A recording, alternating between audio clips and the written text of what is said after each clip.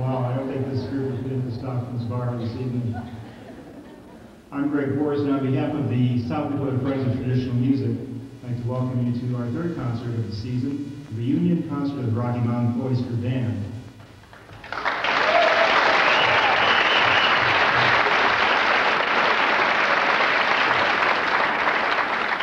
As I stood out there this evening, I saw a lot of old Oyster fans, people that I used to see at Stockton's, and I haven't seen in years since. We've changed a little bit, I think.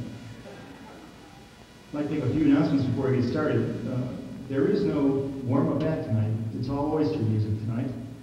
And we will have an intermission of about 15 to 20 minutes between the two sets. Also out in the lobby, you'll be able to purchase the compilation disc of the Rocky Mountain Oysters, a Platter CD available for you out there.